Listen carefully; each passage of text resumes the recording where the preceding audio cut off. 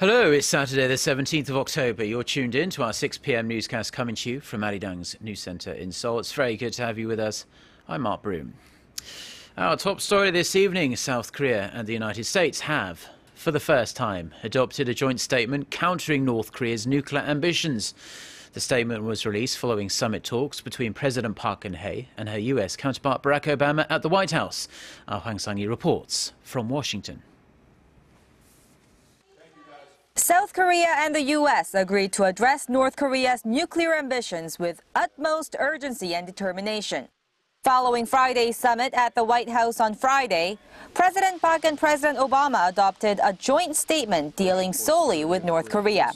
The leaders reaffirmed that Pyongyang will never be accepted as a nuclear weapon state, vowing to enhance their close collaboration against North Korean provocations.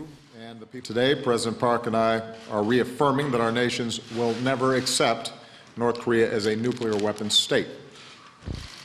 We will continue to insist that Pyongyang must abide by its obligations on the complete and verifiable denuclearization of the peninsula in a peaceful manner.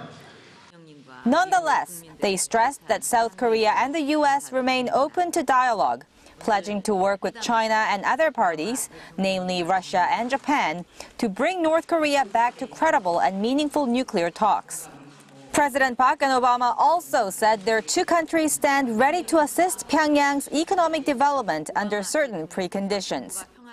북한이 비핵화에 진정성 있게 나온다면 한미는 국제사회와 함께 협력적인 조치를 취할 용의가 있음을 재확인하였습니다. Noting President Park's efforts to improve inter-Korean relations, the U.S. said it will give its full support and agreed to intensify high-level consultations to promote the peaceful reunification of the Korean peninsula. As this marks the first time that the two allies adopted a separate statement on North Korea, South Korea's presidential office said that it shows how committed Seoul and Washington are in ending North Korea's nuclear weapons program. Hwang Sung-hee, Arirang News, Washington. Now, following up on that report, the two leaders also agreed to upgrade their already significant bilateral cooperation in economic areas. Presidents Park and Obama shared an understanding that South Korea will eventually be a part of the mega trade pact known as the Trans-Pacific Partnership, or TPP. Park Ji-won has the details. South Korea and the United States, who already have their own free trade agreement, which entered into force in 2012, have decided to deepen their economic cooperation even further. 이미 높은 수준의 FTA를 체결한 한국과 미국은 TPP에서도 자연스러운 파트너가 될 수 있다고 생각합니다. 이제 협상이 타결된 만큼 우리의 TPP 참여 문제에 대해서도 앞으로 긴밀히 협력해 나가기로 하였습니다. The leaders agreed to boost their bilateral cooperation in state-of-the-art technologies, including space science and cybersecurity. Presidents Park and Obama also decided to launch a coordinating channel between Seoul and Washington so they can swiftly respond to any cybersecurity challenges. Coordinating at the highest levels, the White House and the Blue House, making sure that we're in sync in dealing with that challenge. The two leaders also cemented the strength of the South Korea and U.S. security alliance. They shared a common understanding on South Korea's strengthened relations with China as Seoul attempts to foster regional peace and stability. 한미일, 한일중, 한미중 대화 등 삼각 대화를 강화해 나가는 것이 영내 협력 강화의 새로운 통로를 열 수 있다고 생각합니다. Obama expressed his support for South Korea's increasingly close ties with China. His remarks dispelled some experts' concerns that Washington was unhappy with the strength of Seoul-Beijing ties. We want South Korea to have a strong relationship with China, just as we want to have a strong relationship with China. With the summit and the joint press conference, President Park Geun-hye wrapped up her 4-day stay in Washington. Park Ji-won, Arirang News. Now, South Korea's rival parties were mixed in their response to the outcome of the summit. The ruling Saenuri Party noted the first adoption of a joint statement exclusively on North Korea. A spokesperson for the party said it showed Seoul and Washington have made North Korea's denuclearization a top priority. The main opposition, New Politics Alliance for Democracy, was critical of the agreement. It said Presidents Park and Obama should have thought of more creative ways to resolve the North Korean nuclear issue. The MPAD also said President Park should have done more to push Washington to overturn its refusal to transfer some key technologies needed for South Korea's fighter jet project, codenamed KFX.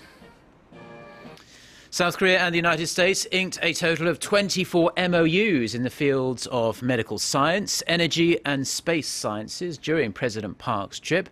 One of them will see the two countries work together on research and finding a vaccine for Middle East respiratory syndrome, otherwise known as MERS. Earlier this year, South Korea was hit with an outbreak of the virus. It infected 186 people with a death toll of 36. The agreement is a follow-up measure to an MOU signed in June between South Korea's health ministry and the US Department of Health and Human Services. Now, a renowned security expert in the United States has warned that North Korea could master the technology needed to produce a submarine-launched ballistic missile in the next 5 to 10 years. Speaking at the Washington-based Carnegie Endowment for International Peace on Friday local time, Theodore Postel, a professor of science, technology and national security at MIT, said that if North Korea developed the capability, the so-called SLBMs would be more of a security threat than the regime's intercontinental ballistic missiles. He said the KN-08 ICBM North Korea displayed at last Saturday's military parade in Pyongyang, as you can see there, was likely a mock-up. The professor also questioned how advanced the regime's ICBM technology actually is, suggesting North Korea could need another 10 to 20 years to have a reliable missile. Japanese Prime Minister Shinzo Abe has sent a ritual offering to mark an annual autumn festival at a controversial war shrine in Tokyo. The Yasukuni Shrine honours Japan's war dead, including several Class A war criminals. Abe's move is likely to anger Korea and China, both victims of Japan's past militarism. It also comes ahead of a trilateral summit between the three countries, their first in over 3 years. Now, Japanese media says the talks will be held on Sunday, November 1st, in Seoul, but nothing official has been released yet. There's the possibility President Park Geun-hye and Abe could hold a bilateral summit on the sidelines of the three-way talks. President Park said this week that she was open to a meeting, but Seoul wants to see meaningful progress on resolving the issue of the Japanese military's sexual enslavement of Korean women before and during World War II. Now, more bad news for scandal-hit Volkswagen. The German automaker's Korea unit will recall almost 28,000 cars in Korea, not over the emissions cheating software, but because of defective airbags. The problem is that the spring in the steering wheel assembly can become fouled, ripping a cable that controls the electrical connection to the front airbags. And if that happens, the airbags won't deploy in a crash. Now, Volkswagen Korea has reportedly told the government that 7 models are included in the recall. They are the Golf, Jetta, CC, Passat, Scirocco, Tiguan and EOS from the 2010 through 2014 model years. No word yet on when the recall will happen, but Volkswagen Korea will announce the date once it has the necessary supplies in place. Now, a unique marriage took place in Korea on Friday. It wasn't between two people, but two buildings. The ceremony commemorated Gyeongju City's royal past and marks the end of the Silk Road Cultural Festival. Kwon Jang-ho has more. This is the Gyeongju Tower. It was built in 2007 and represents the Hwang Temple Tower that stood at the location over 1,000 years ago. And now, meet its new husband, the Jungdo Tower. Completed earlier this year, just a stone's throw away from its wife, it is a replica of the Hwang Tower, recreated from the designs left in ancient records. The Hwang Temple was the jewel of the Shilla kingdom when it was built in the 7th century. At the time, the main 9-story tower was the tallest structure in Asia, standing at 263 feet. The temple and its tower stood for almost 600 years before it was destroyed by Mongolian invaders in the 13th century. Now the two modern towers, commemorating the temple and Gyeongju City's royal past, have been married to symbolize the hope of unification of Korea. Much like when Queen Seonduk built Hwangryongsa Tower dreaming of world peace, the union of the two towers represents the hope for a peaceful and united Korea. Hundreds of Gyeongju residents came out for the lavish ceremony, which was held in front of the bride.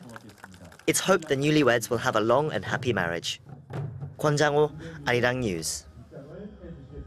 Now finally taking a brief look at the weather. Most of the country is under clear skies this evening. Tonight's low in Seoul will dip to a chilly 9 degrees Celsius, but Sunday will be clear, sunny and warm, with temperatures nationwide in the mid-20s, and we can expect similar conditions for the whole of next week as well. With that, let's take a look at the weather around the world.